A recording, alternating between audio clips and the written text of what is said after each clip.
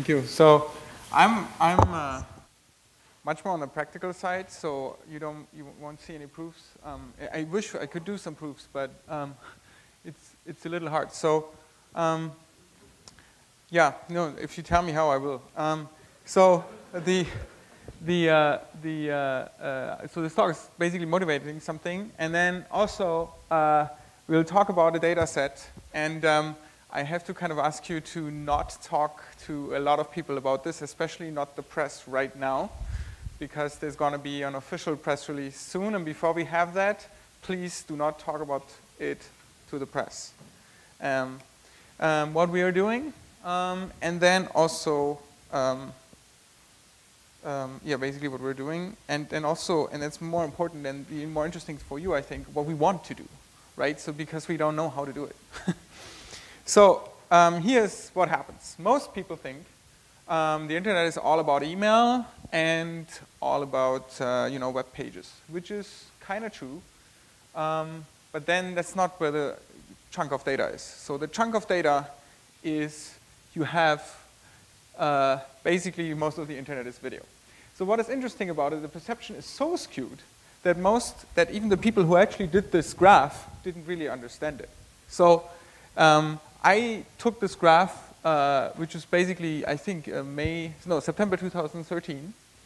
And they said that Netflix and YouTube are America's biggest traffic hogs. Okay, fine. The other news was actually video is half the internet.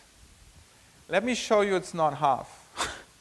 So what they do is they put routers on, like in North America, and then they just basically do traffic analysis and try to do based on what the packets have, right?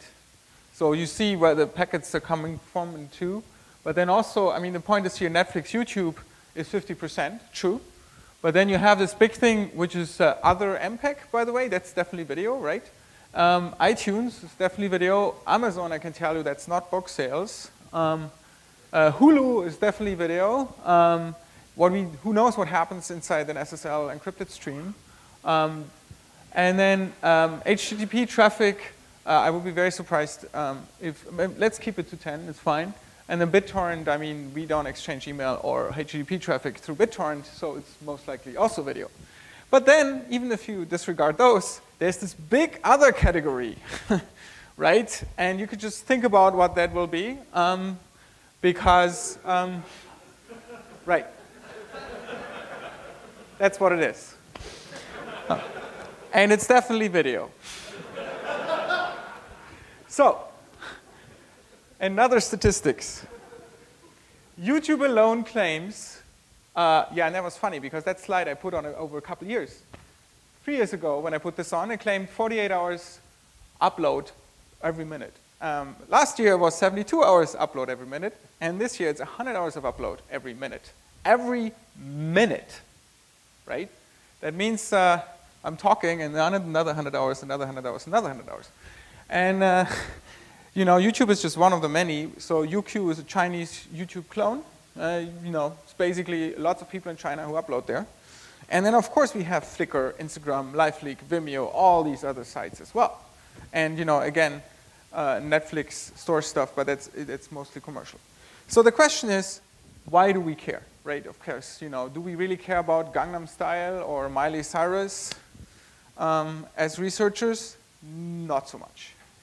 But the problem is that basically what we can search for on these portals is orthogonal to what we care about as researchers.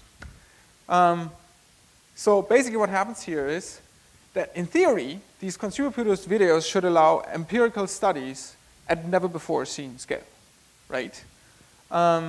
In pretty much any empirical research discipline, in industry, in anything you can think of, because these videos are snapshots of people's life. And if we could just search for them adequately, we could do a lot of stuff.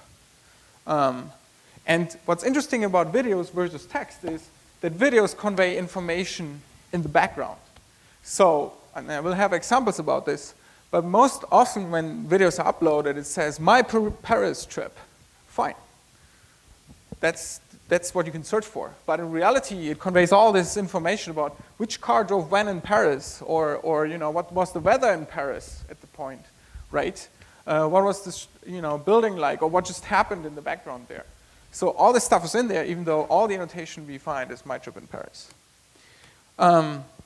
And we did some research just to give you an idea of what you can do with this background information. We said, okay, the most interesting background information and the most accessible one is geolocation.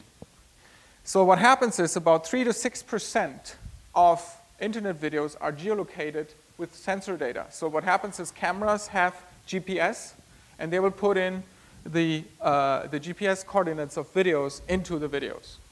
The question for us was, wow, that's great. 3 to 6% of the internet, that's big data, right? So why don't we take a lot of these videos, and back then we took about 15,000 to train classifiers to find out where the other 94% of videos are that don't have GPS sensor tags. And guess what? The accuracy we achieved was beyond what we could ever believe. So we have an evaluation that's now going on yearly, every year. And in last Media Eval 2012, we managed to classify 15% of 5,000 random Flickr videos within 10-meter accuracy. That is the accuracy of the GPS, because it's why 1 and 10 is the same. But then also, if you go a little higher, we managed to classify about 40% of them in a 100-kilometer range, or way over 50 in a 1,000-kilometer range, which means which country is a video from is a high accuracy already. And so how do we do this? Well, the funny thing is that it's background information, right? So nobody encoded. So if you see the Eiffel Tower, fine, then it's the Eiffel Tower. But trust me, not 50% of the videos show you, something that is like as salient as this. So what it is classifiers, trained on enough data, will pick stuff up that humans don't even pick up, and then automatically find these things. And this is just one example of what you can do in the background with this background information. But what we really want to do is we want to make videos searchable beyond keyword tags. We want to search for anything that's kind of any mental concept we come up with. That's the long-term goal. And basically the question is, for us, how do we make this large-scale concept search possible, right? So here's one search that I will show you later. Here's one typical search that could save us a lot of work. One is, so if you want to do a study like, let's say, how babies catch a ball, right? What you do right now is you write a 100-pager or so IRB proposal to work with these very fragile subjects. Then you go to the infant cognition lab, you give them some money, they will poll 100 parents or maybe 200 parents. And then all these babies will try to catch a ball, even though maybe 100 parents will show up, 50 babies will cooperate. And in the end, after 2 or 3 years of work, you have maybe 50 videos of babies trying to catch a ball. And so now, based on these 50 videos, you can do your research. In theory, if you did a YouTube search for babies catching a ball, you should find millions. In practice, if you do the YouTube search, you pretty much find those 50.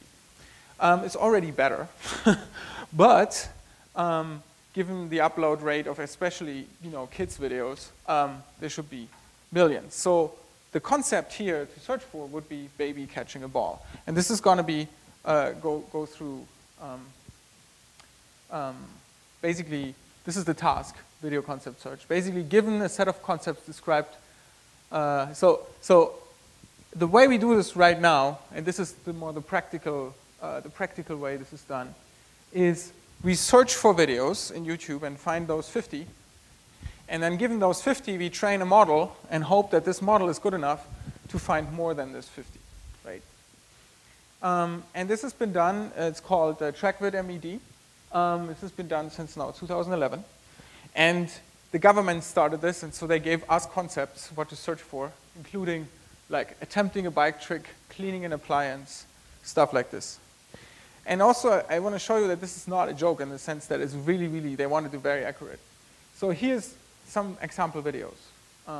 So one is board trick. Right.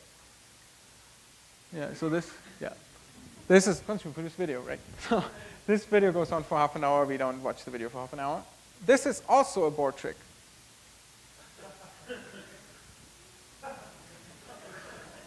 Right? And what about this one?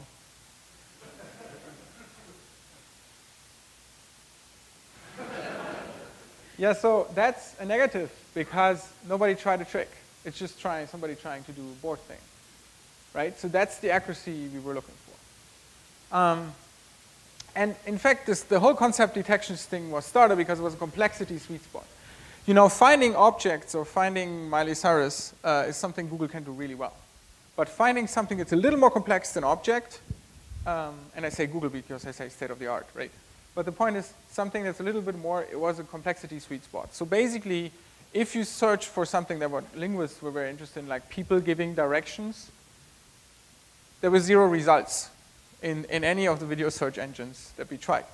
By now, there are some because they learned to, but in any way, there were 0 results, and we had results. So we were already beating them in a much smaller subset. And the way to think about it is kind of like a telescope. Find more based on what can easily be served, but it's still far from all. It's basically like looking at the stars. You find more of them. And so this is how an interface looks like, something we started doing. Basically, you have a text search on the left, and then you do you find some videos, and the user says, yeah, these are the ones, boom, boom, boom, and then you go in and it researches, and you retrieve this a couple of times, and you find more and more and more and more videos. So very practical. So now we get to the point, though, where all of this seemed very toy for us, because, again, YouTube claims 100 hours per minute. How can we actually ramp our research up to be like at least much closer to the scale that we're talking about? And this is something, again, don't shout it out yet. It's going to be shout out anyway. We have been working with Flickr videos in the past. And, you know, again, this is going to be announced by Yahoo and Flickr in more detail. But basically, we're going to get a huge, huge data set. And these numbers aren't even correct. A huge, huge data set from them. We're already preparing it to basically have features collected, have all of this done. And that already, just the feature extraction takes a long time. And we're doing this together with Lawrence Livermore Lab because they have much better compute than we at XC. And in fact, I'm going to show you about this compute architecture. But we're already hitting boundaries in sort of the initial stages of feature computation on a data set like this. Basically, this estimated size of the data is going to be around 50 terabytes. So big data. And this data set is already being used and it's already sort of announced for some of the challenges where it's going to be done. And I say release date June because, yeah, we're working on it right now. It's going to be July, though. So the question, though, is so now we have all this data. And what's interesting about this is it allows for completely different approaches than have we done before. So in computer vision, the typical idea is that you have to do like segmentation, object detection, sort of you go bottom up. And we say no. What we want to do, and what we've started with smaller data, and now we have large data, what we want to do is we want to go top down. So whenever I work with big data, I tell my people to don't use your brain. It's kind of counterintuitive in a university or in a research setting to say don't use your brain, right? But what it actually means is use your brain in the right way and don't think that the computer thinks like a human, right? Whenever we tried to do something where the computer was kind of like emulating what the human did, we had a problem. But when we just basically went with the data flow, it worked much better. And so basically the idea here is instead of finding out how a video would be described where a baby catches a ball, of course, we all have ideas how a baby would catch a ball. The idea is, given that amount of data now, we can start to have the computer figure out how a typical video looks like where babies catch a ball. And we decided to do this by hand on a baby catch a ball video, and actually some of them. And what's interesting here is, first of all, Cameron learns to catch. right? Your search query would have been baby catching a ball or trying to catch a ball. None of this would have matched, just typical example. So we found this video anyways. But the interesting thing is, if you also look, there's 2 tracks, right? Videos contain visual information as well as acoustic information. That's the other thing. So if you go ahead and say, let's try to do all the computer vision to model, a baby trying to catch a ball, is kind of difficult. And in fact, this is what you should be doing after you found all these videos. But what we found out is there's actually something very specific in the audio track, and that's this ball sound. Unfortunately, the ball sound only appears like maybe for 1% of the entire audio track, and it's overlapped with other stuff, and including room-specific noise, right? So what we want is we want the computer to figure out exactly this 1% that makes the video distinctive. But given enough data, and that's our assumption, it should be doable, right? So I'm giving you, I don't have a terrible lot of time, but I'm giving you an idea of how we do this currently. So what we do is we extract what we call audible units, or I call them percepts, after Immanuel Kant, who had the idea of percepts and concepts. So concepts is anything you can think about. A percept is anything you can perceive, and then the problem is the mapping between the two. So a percept for us, in this computer audio domain, is only basically audio that is similar enough that a human would say, and yeah, now we have the human back in the equation, that a human would say it sort of sounds the same without knowing what it is. So a chainsaw engine will sound the same as a mown lawnmower engine, as maybe, a small motorbike. It's still an engine, but it's different concepts, right? But it's still the same percepts, just to give you an idea. And so the idea is that what we do is we take those videos, maybe baby catching a ball, and we want to find out, given all these similarities, which are the percepts, which are the sort of, some people call them visual words, or we would call them acoustic words. Which of these percepts are common across all the videos that show baby catching a ball, but uncommon across anything else, right? And this is basically how it works. So the way we do this is we have a step that tries to do similarity detection on audio. And then we do TF-IDF, which is a common retrieval technique, which is basically doing exactly common across versus uncommon across versus common inside the class. And then we train an SVM on those scores. And then so this will be going into the details of the algorithm, which I invite you to basically ask me, or I can send you papers. But what's interesting is that once we did this percepts extraction, is we ended up with something that looked like this, a long tail distribution. And in fact, the better we did it, it was more and more Zipfian. So not a surprise, yet great. Because the next thing we did, we looked at those percepts on the left, and we looked at them in the long tail, and we find out that it actually behaves like language, in the sense that on the left, you have stuff that is so common across everything that you can discard it.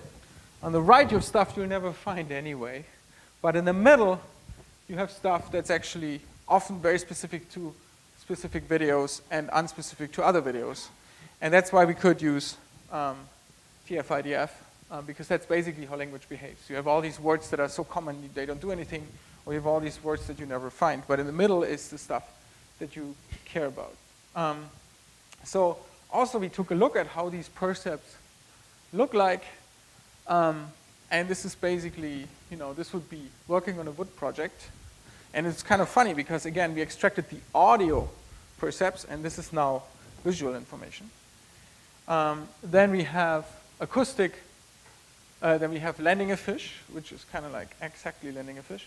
And then also we have feeding an animal, which is exactly feeding an animal.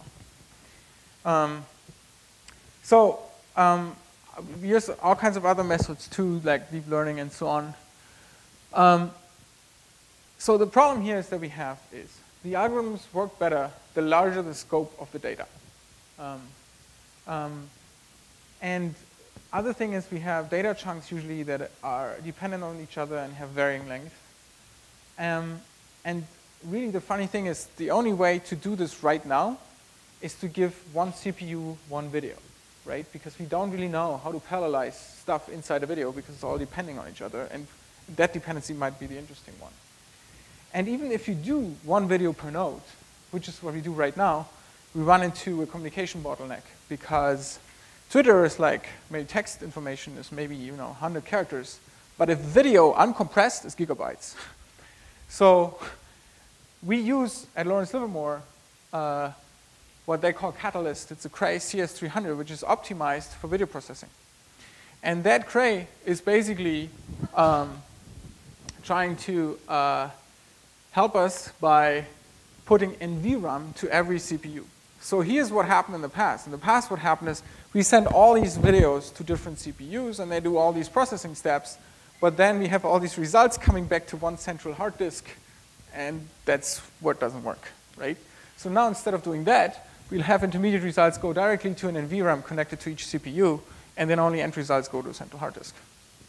That helped a little bit, but still, the major thing is what you really want to do is you don't want to do one video per node. What you really want to do is you want to take all these videos from baby catching a ball and look at them globally. And I have no idea how to do that. So here we are. What do we actually want to do, right? What we want to do is, the most simple stuff, honestly, right? So just do some statistical analysis, get us somewhere where we can understand more of the data. So why can't we just go ahead, take a bunch of videos, let's say 100, right? And cluster the videos all together, and then just do a PCA, see, what's the biggest thing, right? Or ICA, SVD on, on all dimensions. It's just impossible right now. And then also, it would be cool to actually try one of these deep learning techniques, but then again, on 50 terabytes, it's a little hard. And in general, we want basically anything machine learning scalable to nearest neighbors. I mean, we're so in the beginning at this point that the only thing we actually have is nearest neighbors.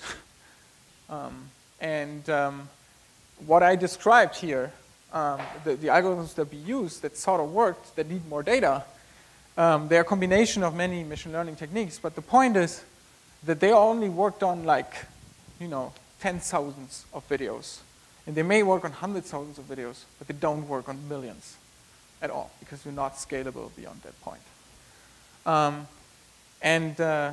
Yeah, that's where we are, and it's kind of a little cry for help because I'm open to any ideas, any questions.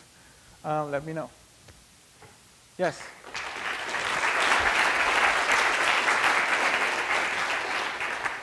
So I think the question was that how much human involvement is done in the interface. I mean, are humans going to go through hundreds of videos and say yes, yes, yes, no, no, no, yes, yes, yes? Or the outputs, yes. So this is a good question because we didn't have that problem yet. The reality is that we don't find enough, right? I wish we found enough that we have this problem. And you're right, we would have this problem once we get better. As for general annotation to do the research, yes, we have corpora that have this annotation for these concepts. And we also create more annotation for the new corpus. We're basically working on this right now. But in reality, yeah, for the search interface, it's more like you find a couple, and then you're really glad you find some. It's more like, so people should know the accuracy of video search is way below like 0.00001% or something. Because basically, I mean, people don't see this, right? So Google or the search engines do a really good job in hiding this. And I had this often students come to me and say, but video search works, right? I put in keywords, and then all the videos I find have keywords. And here's the fallacy. Yes, all the videos you find have keywords. That's all the videos you find, by the way. There's 90 or something % that don't have anything because people are just on annotating. And also, even if they're annotating the video with a very with this thing in mind when they upload it and not what you might be searching it for, right? So they might be uploading the video with, you know, SN Cameron, you know, learns to catch, and that's even nice. But then again, what if you use the same video just to figure out what kind of TVs have people, do people have at home in 2014, right? This is what you can do with consumer-produced videos, but then again, there's no way you can do this with text search. Oh, the question was, can you learn multiple concepts from a video? We try to not do this right now because we're still busy with trying to figure out how to do one. But the theoretical answer would be yes, right?